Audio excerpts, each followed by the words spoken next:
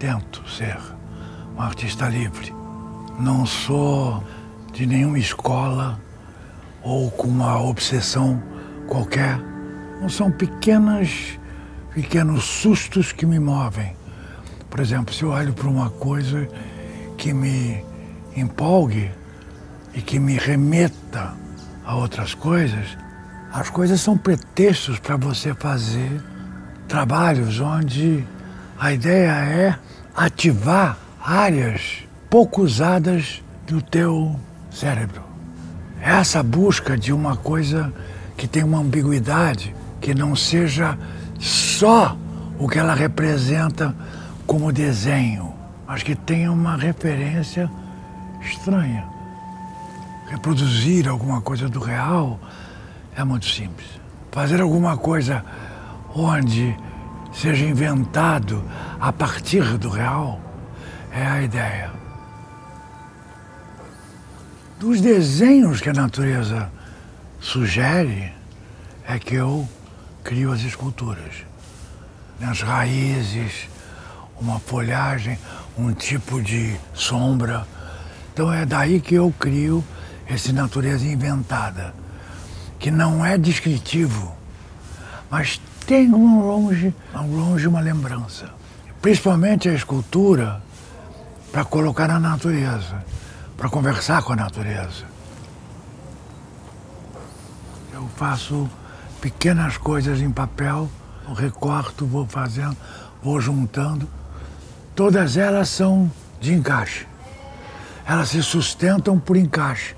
Não tem base para sustentar no chão.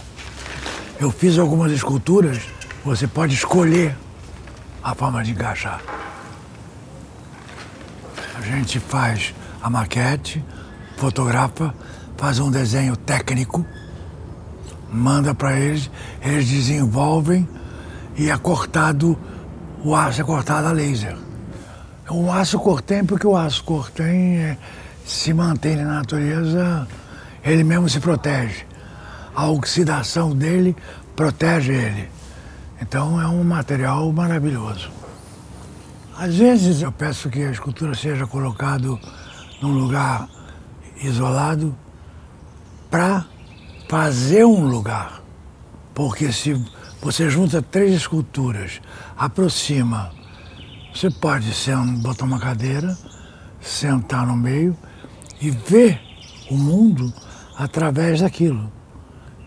Essa ideia é provocar um pequeno susto, que não é um susto de medo, é um... Peraí, você foi atingido no teu sutil. Isso, eu acho, que é a função da arte. A ideia de arte, a meu ver, é acender o sutil que você tem dentro.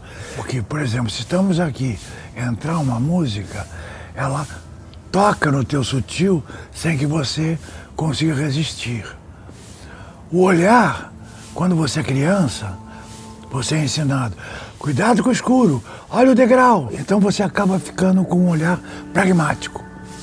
E se você bobear, vai ficar velho usando o olho para não tropeçar nas cadeiras, perdendo a possibilidade de ver o poético que tem.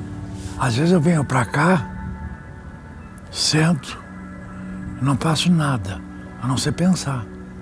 Porque embora muita gente ache que arte é só uma coisa artesanal, não é. Tem inteligência.